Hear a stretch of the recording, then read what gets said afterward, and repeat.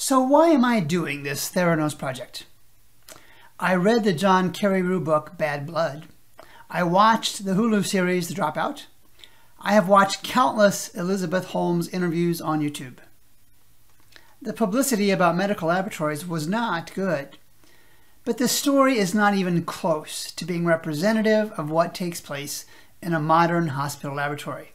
I thought I would seek out a sample of real medical laboratory scientists to share not only what was incomprehensible about the Theranos one-drop blood testing system, but how it should have been done.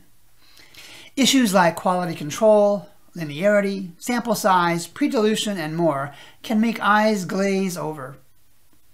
The trained medical laboratory scientist, though, is laser-focused day in and day out on these topics. Theranos treated them as interruptions, as unimportant interruptions, in their pursuit of personal fortune and fame. Watch now as real medical laboratory professionals share the correct way to analyze the specimens that impact your health and your life.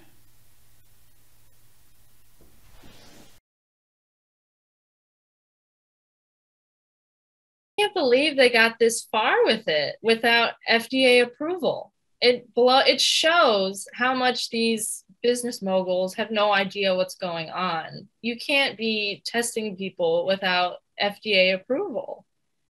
I didn't realize how big it had gotten. I mean, I knew that there was this like group doing this thing and all that, but I didn't realize like how big the company had gotten or anything. It was after they got, in a lot of trouble that I started going, what were they trying to do? And even more recently, seriously, within the last 2 years, where I've actually done more of the reading and more of the, oh my gosh, what were they doing? Instruments out there that accept one drop. We have coagulation instruments that you can do one drop, but it tests for one thing. We have glucose instruments that have one drop, but it tests for one thing. The problem is they said they could do so many different things with one drop that it's just not feasible, because the chemistry behind each test you do, you need at least one drop per se for every test. And so they said things like that, and it doesn't work that way.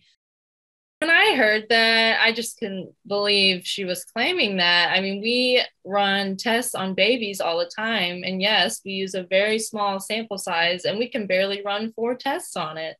So I had no idea where she was getting that. And a sample size that small, you're going to have to dilute it, and then those results are going to be skewed. And also the finger prick, that blood compared to the blood in the vein, the composition of proteins and lipids, it's totally different. That doesn't work.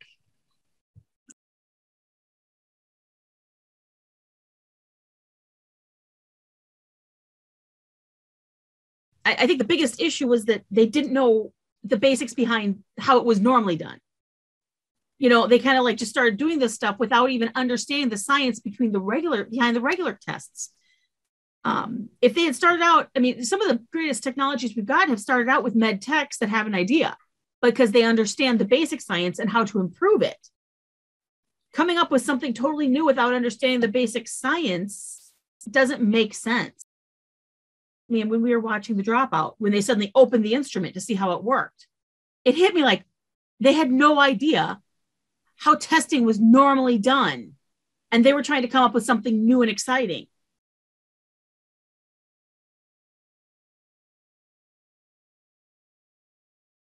Once again, it's results that are coming out, they're within a range, and you're comparing it to that standard. And like when I think of quality control, I'm making sure that the reagents that are on my analyzer are giving out results that are correct and that are in a specific range that are set by the hospital or the company that's giving out the reagents. We run quality control every day, multiple times a day, to make sure that our instruments are actually reporting out the correct results. So for example, I'll have a vial of quality control that says, if I run it on this instrument, the range should be approximately this to this, based on the studies that we have done in our facility. If I run my vial and my range is supposed to be 120 to 140 milligrams per deciliter, and I'm getting 145 milligrams per deciliter, that's telling me that my instrument is off. Something is off. Either my reagents, something's wrong with my reagents, something's wrong with some tubing in the instrument, something's wrong with something got dirty. There's so many different things that can go wrong in an instrument that when your QC is off, when your quality control is off, it'll help us pinpoint that there's a problem, fix the problem before we misanalyze patient specimens.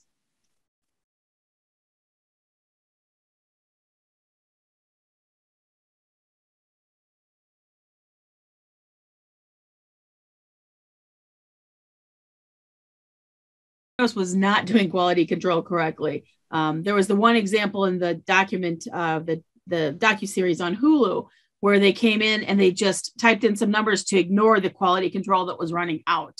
And at that point, the character was very upset by it because she actually understood the importance of quality and was told that it wasn't a big deal and just to keep going. Somebody in a lab that I was running wasn't following our quality control, there would definitely be reprimands, and we'd probably go through the entire cycle. If they continued not to follow the rules, we'd have remediation, and eventually you'd be fired, because if you're not following quality control processes within the lab, you're reporting out bad specimens.